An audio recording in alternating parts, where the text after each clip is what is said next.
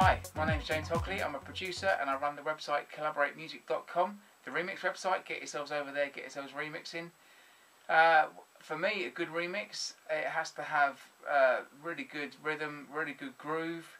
It has to really do the business with the music and create something really magical, I think, from the original vocal or the original melody that was on the track you were actually remixing.